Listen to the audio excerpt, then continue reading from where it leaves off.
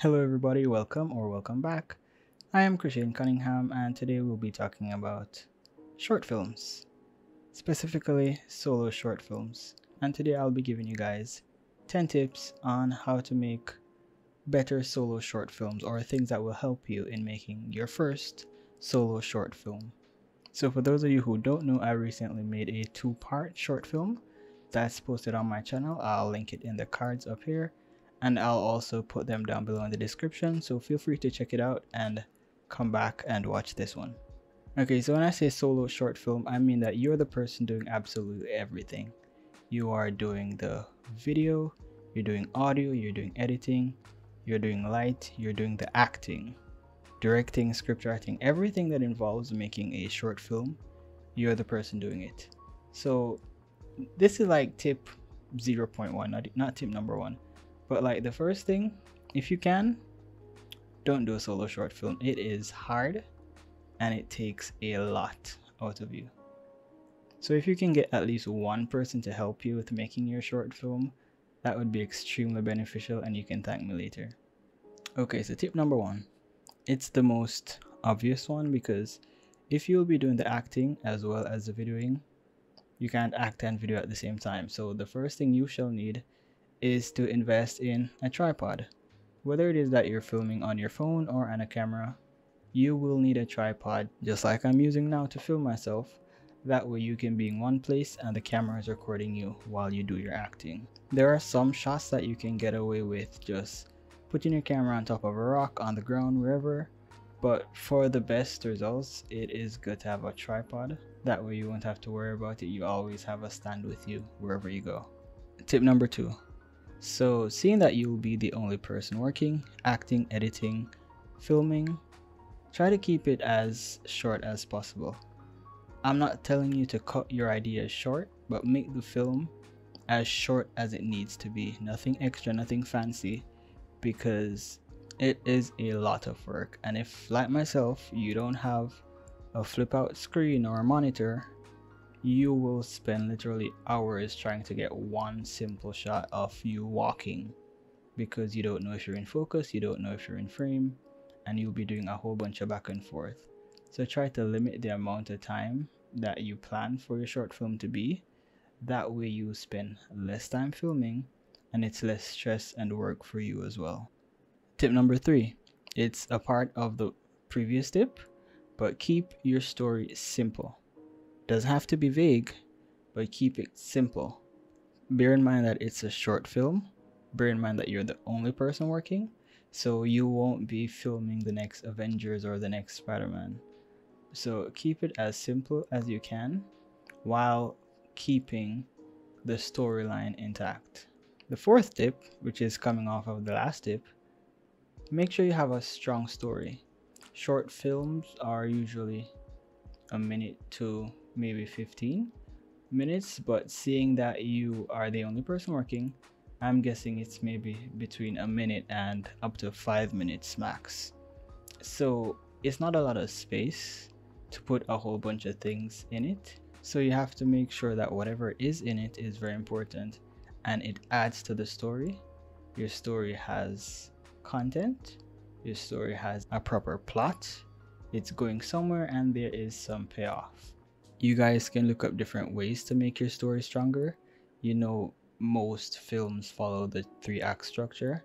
You don't have to stick to it, but if you're making your first short film and you're doing it solo, it's best to stick to the 3-act structure. That way you kind of know where you're coming from, where you're going, and it helps you to build out your story. It makes it a bit easier. Tip number 4.5. If you guys are finding value in my content so far, please feel free to drop a like down below, and if you want to see more of my content, hit the subscribe button. I'd really appreciate it. Tip number 5. If you're like me and you don't have an amazing memory, it's best for you to have a shot list or storyboard if you can.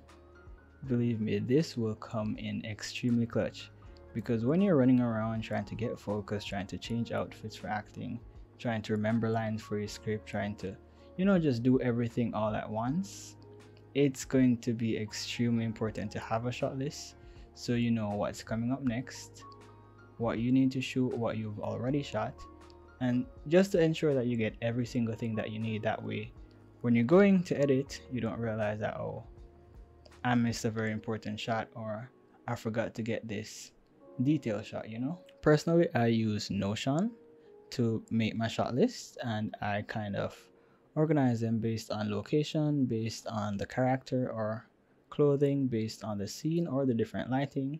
So it's kind of easy to use Notion. I just have it on my phone and I check off everything as I go by. You don't have to use Notion, you can use your Notes app.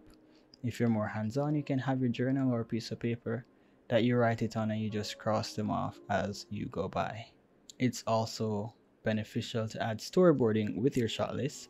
That way you know exactly what your shot will look like, and it makes it easier to frame and compose, and you have a fair idea of what you have in focus or where to focus, the different settings that you'll need in your camera. You know, it just makes things easier. Okay, tip number 6. If you guys have watched short films on YouTube or wherever, you'll notice that if there's only one actor, or it's, you know, just really short films, you won't have that much dialogue. Oftentimes you may have some dialogue, but it's best when making your short film, especially a solo short film, have as little dialogue as possible to make your story.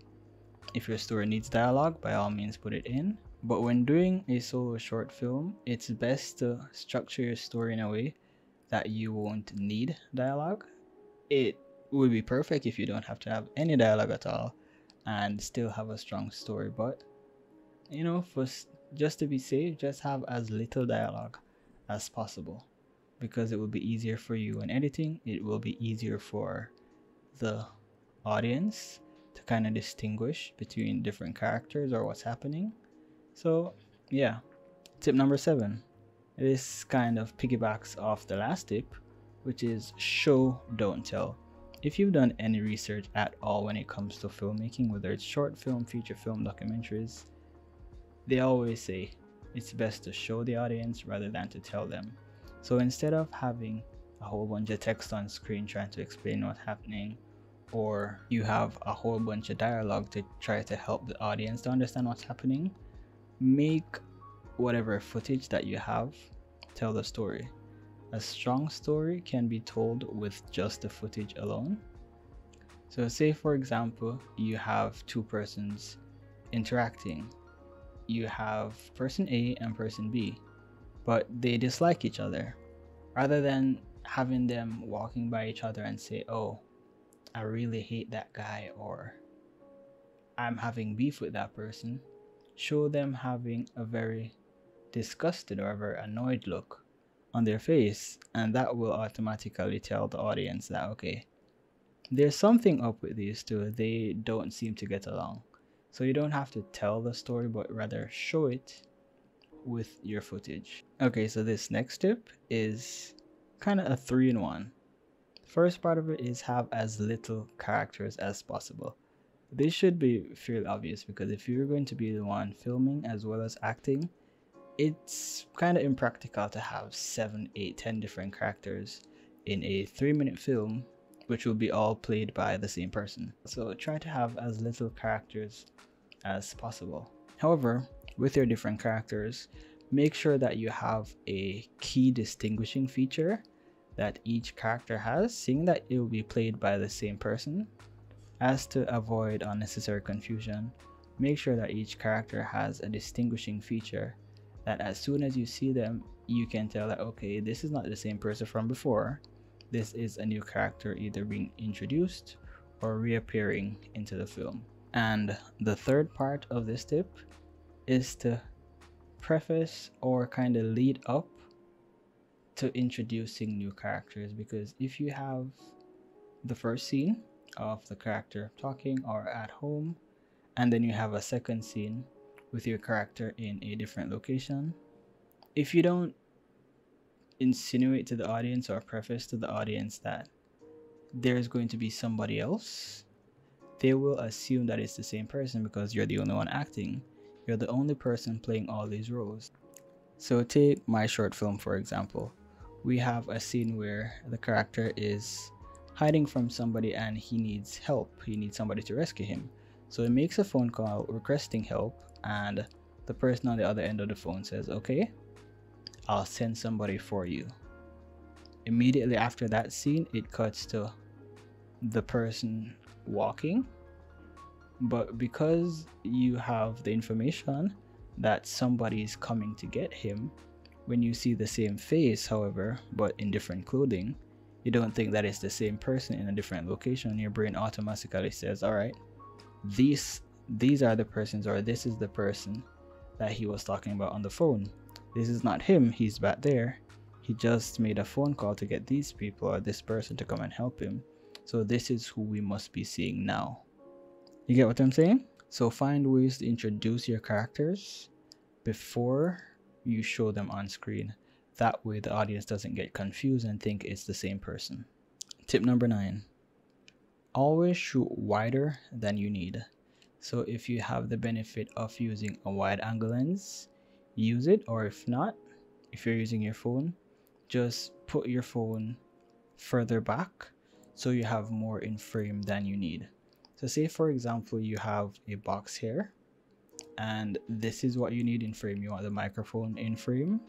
Rather than just focusing right here on the microphone, shoot a bit wider. Seeing that you will only have your camera on a tripod and there will be no motion, instead of having an entire short film of just static shots cutting to different static shots, if you shoot wider, you have the ability to create fake movement.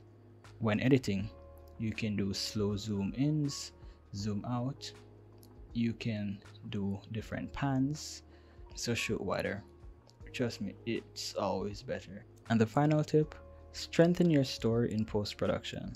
So in editing, seeing that you are doing mostly shots on your tripod, or if you're skilled enough, you may have other shots of yourself without it being on a tripod. Use your editing to make your story stronger or make it more interesting or appealing. As I said in the previous tip, you can shoot wider, that way you can crop in, fake movement.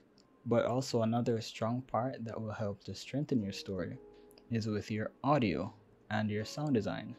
So try as best as possible to have a good sounding audio and a well-developed sound design. Try to make your scene as immersive as possible. So rather than having a guy walk down the street, have the person walking, but you can hear the footsteps, you can hear the wind, you can hear birds in the background, you can hear cars passing by. If somebody is on the phone, make sure you have the phone ringing. If they answer it, make sure you have a clicking sound. All these little things will add to strengthen your story. If you watch my short film, you'll see that all the things, I try my best to pay attention to the details. So whatever you see, there's a sound attached to it to make it more believable, to make it more immersive, to make the audience feel like it's of a higher quality than it is, if you may. You can really level up your videos in post-production. Don't just leave it as the raw footage, stitch it together, drop some music and upload. And that's another thing. Add fitting music or sounds to your video. If you have somebody being chased, have some thriller sounds, have some intense music. If you have somebody relaxing or on a beach, have some calm, tranquil sounds to play in the background. Just make sure whatever audio you have matches whatever you're seeing on video. Put some effort into it. Thank you guys for watching. I hope you found value in this video. And if you want me to talk more about my experience making my very first short film, please let me know in the comments down below as to the information that you'd want me to tell you, or what part of my experience you guys would like to know about. Until then, thanks for watching, and I'll see you in the next video. Bye. Can you just talk about this new setup? Like, this is nice. I'm liking the vibe of what's happening. Got some new stuff, rearranged my room, and it's a vibe. It's nice. I like it. Alright, bye.